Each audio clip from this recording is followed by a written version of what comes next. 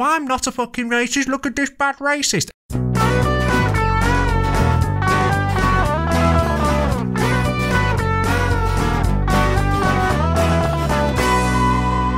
Hello, welcome to Rob Mulholland Has An Opinion, the podcast where I, Rob Mulholland, have opinions about things. How are you?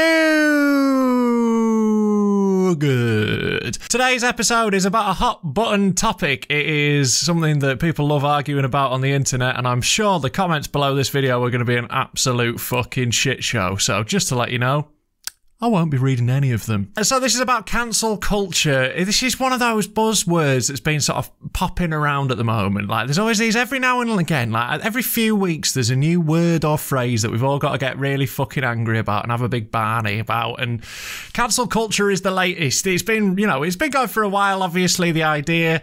And the problem I have with the idea of cancel culture is that the term itself is so vague as to be basically useless, because people use it to describe entirely different things. Like, people use it to talk about when a comedian gets in trouble for telling a joke that people are offended by.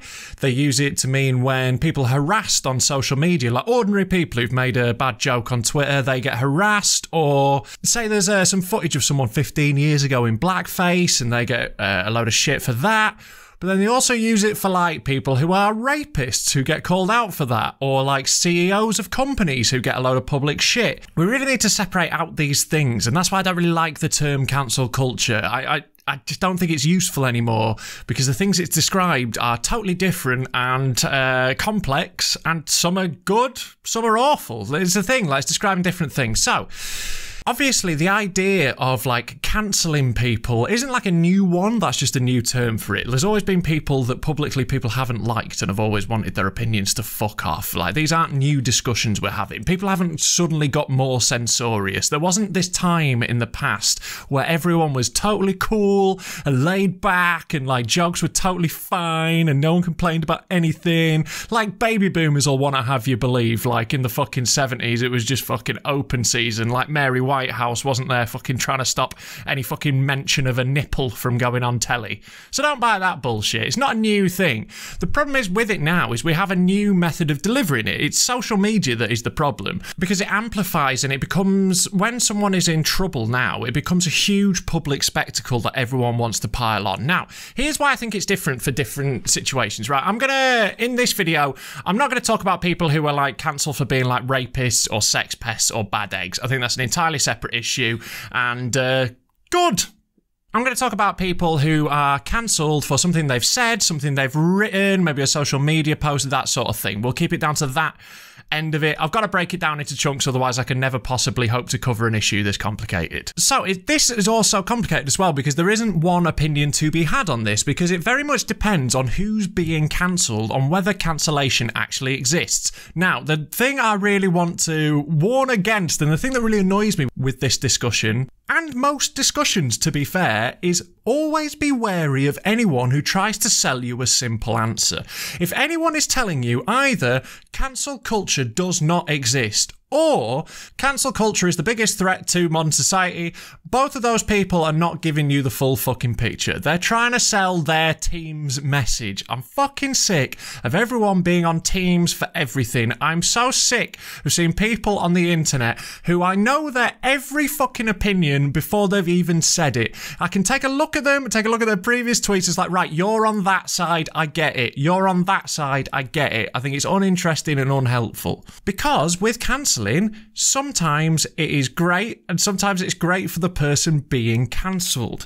So here's the thing, right? A normal person being cancelled is like someone finding an old tweet or a Facebook post or a video you made or something like that, leading to you not getting a job or being fired from a job or harassed personally, all that sort of stuff. Anyone who isn't in the public eye, then this kind of public shaming is horrific and grim and can be so destructive, and has led people to suicide. It has destroyed entire lives, and it's pathetic and childish and gross. It's a really, like, horrible part of human nature that we see a pile on, and we all want to be like, oh, I'm not one of the bad ones, let's get the bad one, then it's not me, I'm one of the good ones because I'm the one cancelling the bad one.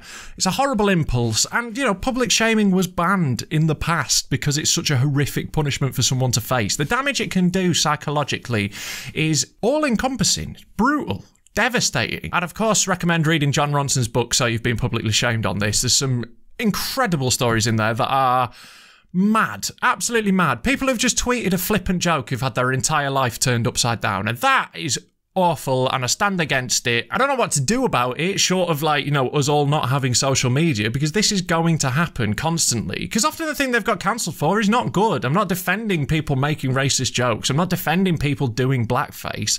But I am saying that people should have the chance to change and should have the chance to grow and learn, and that we shouldn't be so gleeful in trying to like pour scorn and punishment on people. Like, I saw one on Twitter the other day. It was a 15-year-old lad in blackface, right, on social media being a knobhead. And that's fucking awful, don't get me wrong, but do you not remember what it was like to be 15? Do you not remember how fucking thick you were? How, like, everything just ran through your genitals? That is a failure of his parents. And this will now follow him for the rest of his fucking life. Because everyone wants to pile on and go, I'm not a fucking racist, look at this bad racist. He's a child. He's a shitty child. A real shitty child who needs to change, but he needs to be given that chance. Like, I fucking hate it whenever there's a scandal that comes out from people's WhatsApp messages. Because we all know WhatsApp is fucking private. What goes on in WhatsApp should stay in fucking WhatsApp. I don't know about you, in my group chats, we're fucking bullshit, we say awful stuff, we say horrible things to get a reaction out of each other because it's fun.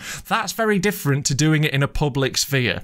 Like, when emails get leaked, when WhatsApps get leaked, the way people talk in private is different to how they talk in public, because they trust the person that they're with, and there's a level where you can say horrible, offensive things to each other that you both know is a joke, that when it's read out in the cold light of day, when you read out people's WhatsApp messages, yeah, it makes them look bad. Honestly, if my WhatsApp's leak, we're gonna have to cancel the entire fucking universe. But when comedians and famous people and CEOs complain about it, tell them to fuck off.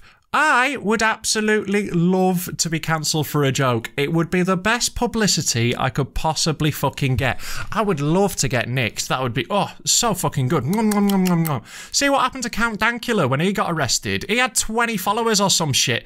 Now he's got like 1 million subscribers on YouTube or something, and he's got no talent at all. He's not good at anything. Imagine what I could do with that level of publicity. I'd be like the fucking Michael Jackson of comedy, and not just from a bedroom antics for once. But the comedians who always complain about cancel culture are always the biggest pussies. They are always the most scared. They are not the people who go out to regular comedy clubs and speak to regular people. Because if you are a regularly gigging comedian, you know you can say what the fuck you want. No one is telling you what to say.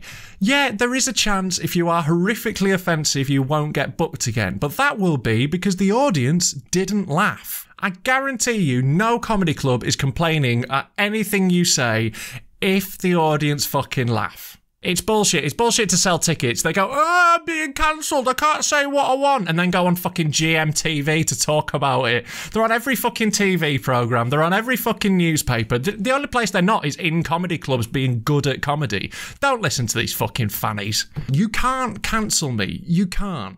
Get as upset as you fucking want.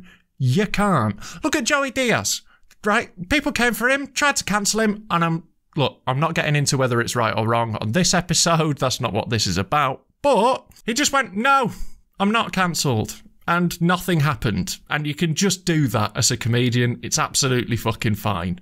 Same if you're a celebrity. It rolls off them. Like, name me a famous person whose career has been destroyed by being cancelled. The only comedian I can possibly think of is Michael Richards, who used to play Kramer. And that wasn't a joke he was making. He just horrifically racially abused some people in a club. It wasn't like he was doing a funny bit. He got angry and just dropped like fucking 6 N-bombs, which, you know, when you've been the family favourite on a massive public sitcom, probably not a great look. Apart from that, I can think of literally no one who has had their career negatively affected by being cancelled. Like, Dapper Laughs was a big one. I thought it was absolutely ridiculous when a bunch of comedians signed a letter calling for him to be banned, and venues not to book him. I thought that was fucking outrageous, to be honest with you. Like, look, I don't like Dapper Laughs. I think he's shit, but I think he's got every right to be as shit as he wants to, and he was fucking around. He was trying to have a laugh. Obviously, he was doing a comedy performance, but his career hasn't been negatively affected. He's got a massive hit podcast. He still tours, still does shows. It was great publicity for him. Like, nothing bad happens When you're an ordinary member of the public, when you have no power, when you are a worker, when you're at the whims of a company that you work for, then yes, you can be cancelled. The only time that a comedian complains about anything like this is when they're fired from a show off a big network. And the answer to that is, yeah, you work for fucking Disney. Right? You work for fucking Fox. You work for the BBC. You are an employee of them. You have the same standards as everyone else. You can't just say what you fucking want. So don't work for these corporations. Don't bother. Start your own podcast. Do your own shit at home. Then you're uncancelable. Stop being a fucking fanny and do your own shit. All you're saying is that when you're comedians get cancelled all the time and I can't say what I want. All you're saying is, I want to go on a big company's show and make loads of money and be dead famous, but I don't want anyone to say anything mean about me. Well, I'm afraid you can't fucking have both. If you suck the devil's dick, you're going to have to enjoy the taste of the fucking cum. So what I would say to you, though, is when you see a pile-on of, a normal person, when you see, oh, look at this disgusting cunt and what they've done, don't retweet it. Don't share it. Nip it in the bud there. Because these are horrible things that lead to people dying. And people need the chance to reform. They need the chance to learn and grow and change. Because when you cancel someone, you don't cancel them out of existence. They're still a human being roaming around this earth. And if you push them away, if you think you are a good, moral, nice person, and you push away anyone who doesn't meet up to your exacting moral standard, where do they go? I tell you where they go, straight into the arms of people who are willing to have them. Nazis. So, empathise, engage with people, talk to them about why they're wrong, sure, but don't do it publicly. You don't need to tweet about it. You don't need to try and win yourself some fake internet points by fucking crushing someone else. Main takeaway from this is, anytime you hear someone who claims to be a comedian complaining about cancel culture, tell them they're a fucking pussyhole.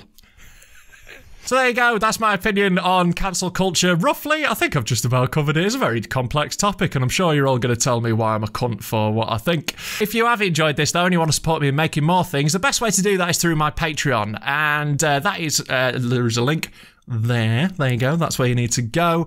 And on my Patreon you can get various rewards, you can get shout outs, you can get free merch. I'm going to be putting a load of exclusive podcasts up on there as well. You can join up for as little as £3, and I'm doing this all on my own. I'm doing this DIY. I'm going to be fucking uncancelable, so I'd love you to support me in that, because my aim is to keep making stuff hopefully ad free if I can afford to. Look, I'm not sticking to that forever. I might have to at some point suck that devil's dick and see if it's salty. But I would like to stay ad-free, and the way I'll be able to do that is through Patreon. If you support me and you enjoy what I want to do, if you become part of this and you make something where we can build an uncancelable future, then please do that if you can afford to. You can give a one-off donation to paypal.me/popcornrob as well. Check out my stand-up comedy special, Too Big to Fail. That is popping up in a second. There'll be a little link, and it's dead funny. It's proper good. It's totally uncensored. It's straight from me to you. I filmed it myself. I didn't go to TV producers, so no one told me what I could and couldn't say, so check that out in a second. Make sure you subscribe to the podcast or the YouTube page, depending on how you are enjoying this episode. Make sure you give it a review, all that sort of jazz. Check out my mailing list. It is at robcomedy.co.uk. That's the website where you can find out all the info about me. Every Friday night, come check me out on the Comedy Roast. That is on Hot Water Comedy's YouTube channel. If you just search for the Comedy Roast Hot Water on a Friday night, 9 p.m, it's live. Me, Freddie Quinn and Brennan Reese, sick comedians. We're just absolutely horrible about people who call in or send us photos. It's really, really fun, so check that out. And that is the programme that will lead to me being cancelled. I mean, I'm trying my best. I've said some absolutely horrific things, but still no dice, so I'll keep going, fingers crossed. And if you want to start a public outrage about me, about something I've said, maybe take a clip out of context, something like that, that would be so beautiful. Please do blog about it if you've been offended. Perhaps report me to the police. Anything you like, that would be absolutely beautiful. But I'll be back with another one of these if I haven't been cancelled to death next week.